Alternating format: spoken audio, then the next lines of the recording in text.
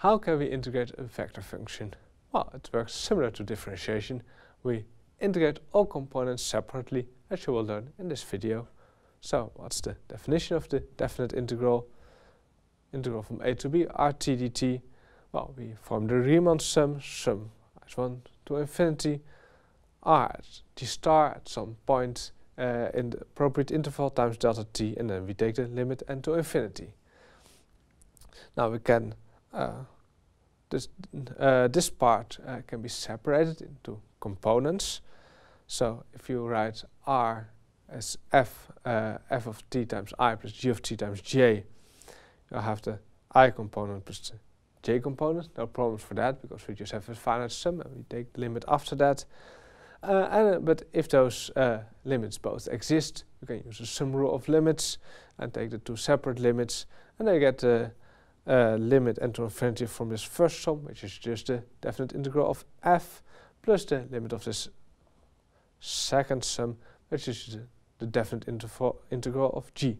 So, how do you have to integrate a vector function? Just integrate both components separately in the definite integral. And as a consequence, you can use the main theorem of calculus. This integral from a to b is just capital R of b minus capital R of a, where the capital R prime consists the antiderivatives of the components of small r. So capital R of prime has to be equal to the small r. So the first component of capital R contains the antiderivative of capital F, and the second component of capital R contains the antiderivative of g. Well, and so on, if your vector function contains more components. So let's do an example. Well, let's do an example in 3D.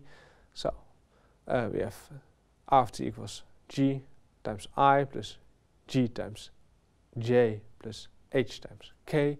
So what's then the indefinite integral?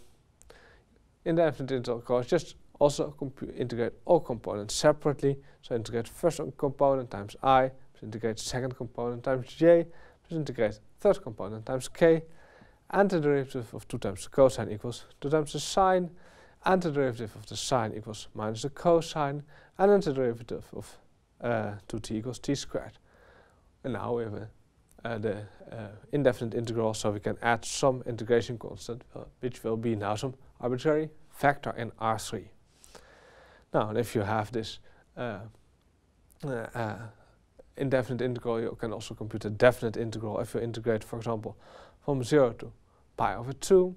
So what do you need to do? You just plug in the boundary values in your antiderivative over here.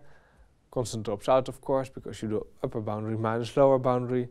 So you have the 2 times sine of pi over 2 equals 2 minus 2 times sine of 0 remains 2. And then the cosine of pi over 2 equals 0, so you have only the lower boundary minus the minus the cosine of 0, so you get a 1 times j. And for the t squared, we have on the upper boundary we have pi over 2 squared, and on the lower boundary we have 0, so we get pi squared over 4 times k. So integrating a vector function is just the same as integrating the components, so it's very similar to what you have learned already before.